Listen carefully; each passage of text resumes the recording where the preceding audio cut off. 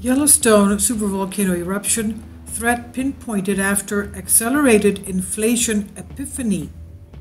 A Yellowstone volcano scientist pinpointed a potential eruption threat after describing the moment he had an epiphany, quote unquote, over accelerated inflation.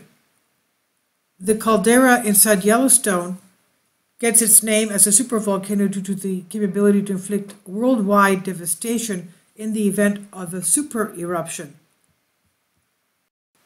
Kindly support my Patreon account because YouTube has again demonetized my YouTube channel. The daily posts are 5 videos daily, and they are totally different from what I have on my YouTube channel.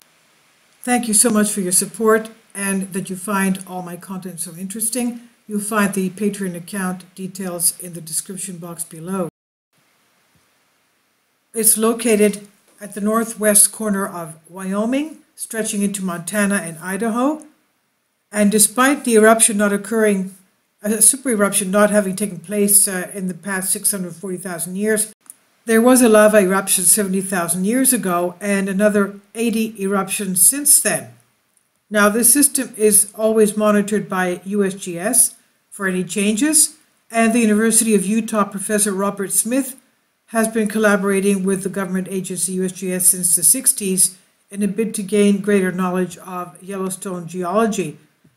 Now, he revealed during the Inside USGS documentary some of the most significant events that occurred in furthering the scientific understanding of how Yellowstone acts. He said the occurrence of the Hebgen Lake earthquake was an epiphany. The discovery of the gigantic uplift of the caldera, followed by an earthquake swarm, was the same. He said, wow, that was something that really got us tuned in.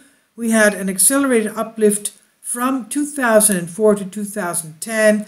It was ongoing, going up at 25 centimeters. Now, the Hebgen Lake earthquake took place August 17 of 1959. It was a 7.3 magnitude earthquake.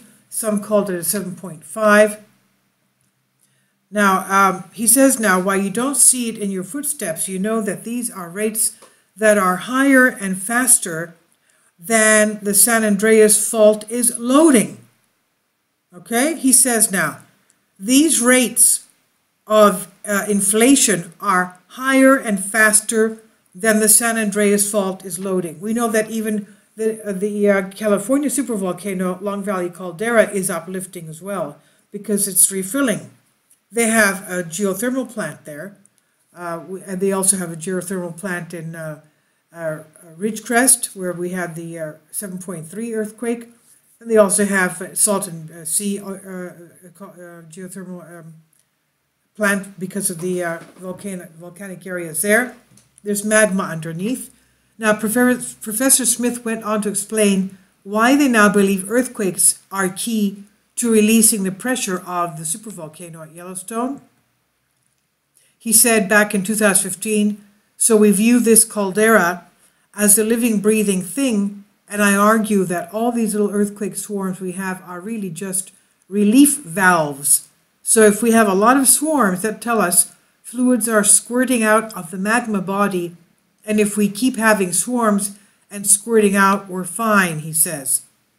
If we stop that process, the magma body is going to inflate and we could have an eruption, he says.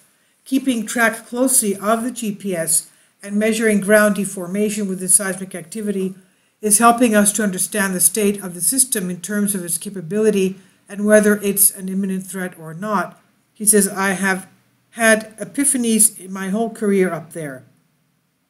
Now, most recently, researchers announced the discovery of 2 newly identified super eruptions associated with Yellowstone hotspot, including what they believe was the volcanic province's largest and most cataclysmic event, and the results indicate the hotspot could be waning in intensity. University of Leicester volcanologist Thomas Knott said, we discovered that deposits previously believed to belong to multiple smaller eruptions were in fact colossal sheets of volcanic material from 2 previously unknown super eruptions at about 8.9 million years ago.